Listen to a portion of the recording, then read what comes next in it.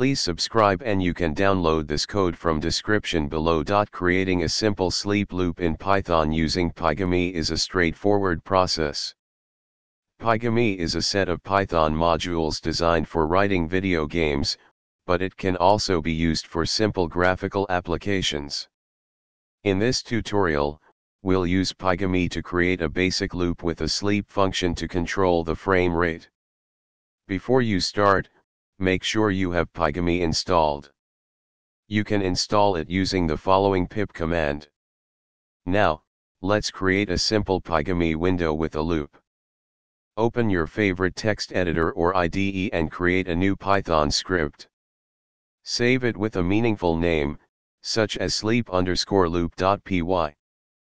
Pygame Initialization, we start by initializing Pygame using pygame.init. Window setup, we set up the Pygame window with a specified width and height. We also set the window caption.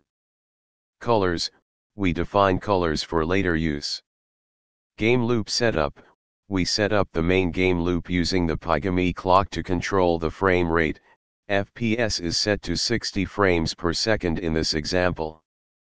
Event handling, we handle Pygame events, specifically the quit event to exit the program when the window is closed. Game logic, this is where you can place your game logic.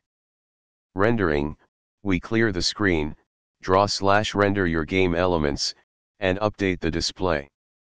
Frame rate control, we use clock.tick, FPS, to control the frame rate. Introduce sleep, finally, we use pygame.time.delay, 10, to introduce a sleep time of 10 milliseconds in each iteration of the loop.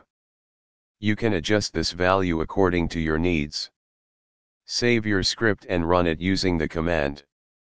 You should see a Pygame window with a black background.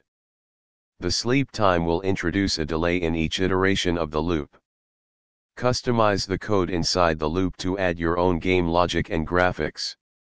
Feel free to expand upon this tutorial to create more complex game loops and graphics using Pygame. ChatGPT.